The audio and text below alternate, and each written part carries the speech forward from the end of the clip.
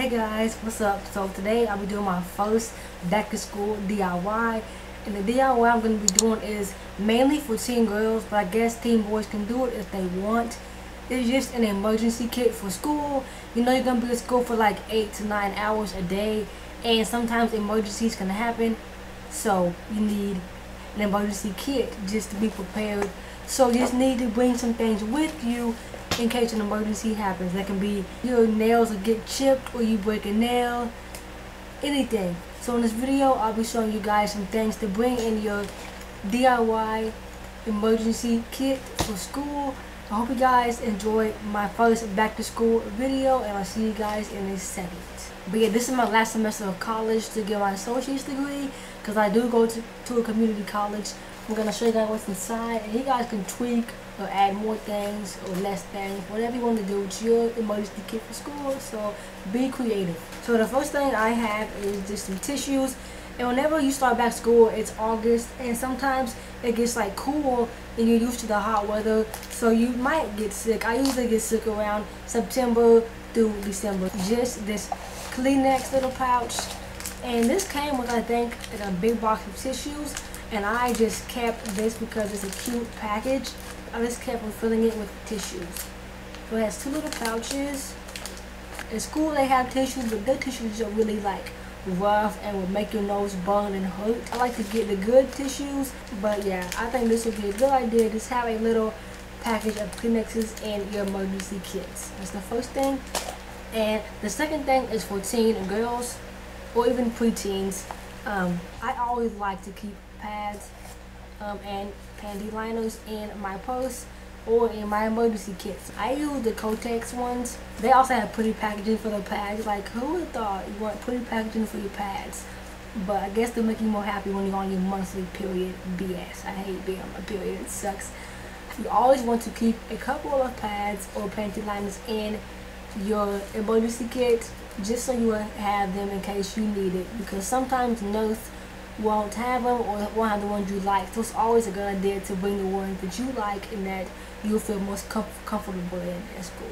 The next thing I just pulled out of this emergency kit, I'm just doing a random order, is these antimicrobial hand wipes. School has a lot of germs, so it's always a good idea to keep these little wipes on you. Then the next thing I have is a couple band-aids. You never know when you could get cut or bleed, and you need some band-aids on hand, so I would definitely recommend keeping some band-aids in your emergency kit, especially for college kids. This is just like a funny thing for girls. This is just some Kiss maximum speed nail glue.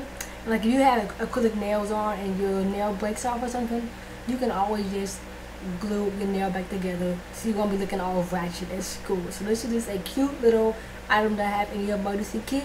The next thing you can keep in your little emergency kit for school can also go along with your nail glue. You can always keep some nail polish in your emergency kit, just in case your nails get chipped or you want to paint your nails if you're in lunch or on a study hall. You can always keep some nail polish in your emergency kit, just in case your nails chip. The next thing I have is just a comb. I got a whole pack of like 10 combs from a dollar store for like $1 or $5. So this is a great thing to have in your emergency kit for school. Boys or girls could use this, so I definitely recommend having a comb or a brush in your emergency kit. The next thing you'll want is also go along with something else I mentioned, which is these hand wipes. And I got this little hand sanitizer from Bath and Body, and this is called Bright Autumn Day. This one smells a lot better than these wipes like these. This smells so good, so I definitely recommend these little Bath and Body hand sanitizers. The next thing I would recommend to keep in your kit is just some chapstick. If you don't want dry, crusty, nasty lips, so I definitely recommend chapstick. I just got the dollar chapstick, and mine is in the classic strawberry, so I definitely recommend to keep this chapstick in your emergency kits also. These next two little items also go in with your hair things. I will definitely keep some bobby pins. Bobby pins can work in many ways.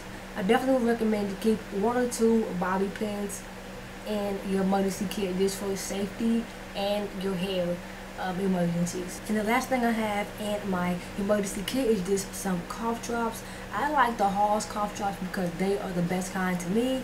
So So I definitely recommend to have some cough drops because the weather changes and you just want to not be coughing all over everybody. I would also keep these in your little emergency back to school kit. So this is the end of my DIY back to school emergency kit video. Hope you have enjoyed, and if you guys found this video helpful, give it a thumbs up. Also list some back to school video ideas that you want me to film, and also let me know if you are going to be carrying an emergency kit for school and what you'll be carrying in it. Thanks so much for watching my back to school emergency kit video, and I'll see you guys in my next back to school video very soon. Bye guys. Peace.